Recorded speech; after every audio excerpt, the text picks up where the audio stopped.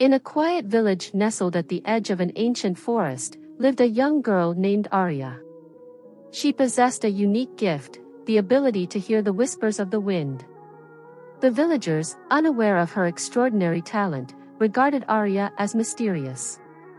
One day, a gentle breeze carried a melancholic melody through the village. Aria, drawn by the haunting tune, followed the wind into the heart of the forest.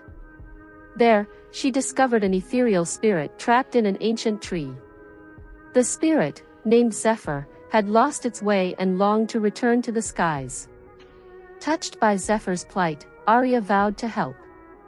She embarked on a quest to gather rare herbs and crystals that held the key to freeing the spirit. Along the way, she encountered magical creatures and faced challenges that tested her determination. With the gathered elements, Aria released Zephyr from the ancient tree. Grateful, Zephyr gifted Aria the ability to weave her own melodies into the wind.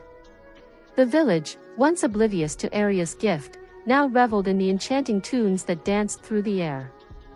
Aria's connection with the wind became a source of joy and wonder for the villagers, turning her into a revered guardian of the ancient forest.